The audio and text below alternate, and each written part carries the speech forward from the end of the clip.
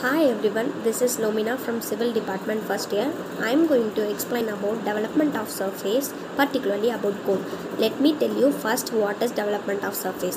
Development of surface of a solid means opening out all the lateral surfaces of an object onto a flat surface. This can be done by two methods. One method is parallel line method, another one is radial line method. The parallel line method is meant for or used for mainly prisms and cylinders, and the radial line method is meant or used mainly for cones and pyramids. First, let us see the initial position of the cone. If the cone is placed on the ground, we could see the top view as a circle and the front view as a triangle as shown in the below figure. The development of surface of the cone is next to the initial position of the cone which I have drawn. This is the cone that I made as my model. Next, we are going to see the development of surface of cone when cut by the sectional planes in different positions. First, we are going to see the frustum of cone.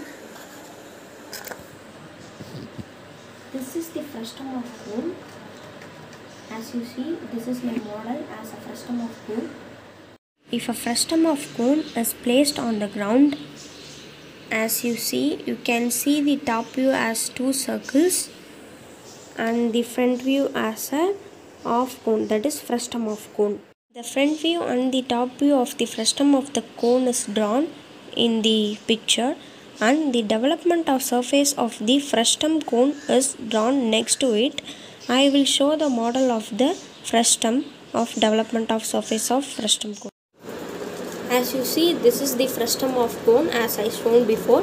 The development of surface of the frustum of cone is like this. The development of surface of frustum of cone should be like this.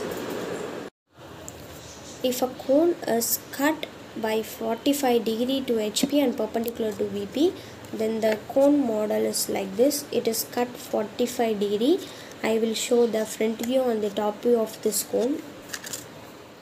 This model of the cone shows that the section plane is cut by 45 degree to HP and perpendicular to VP.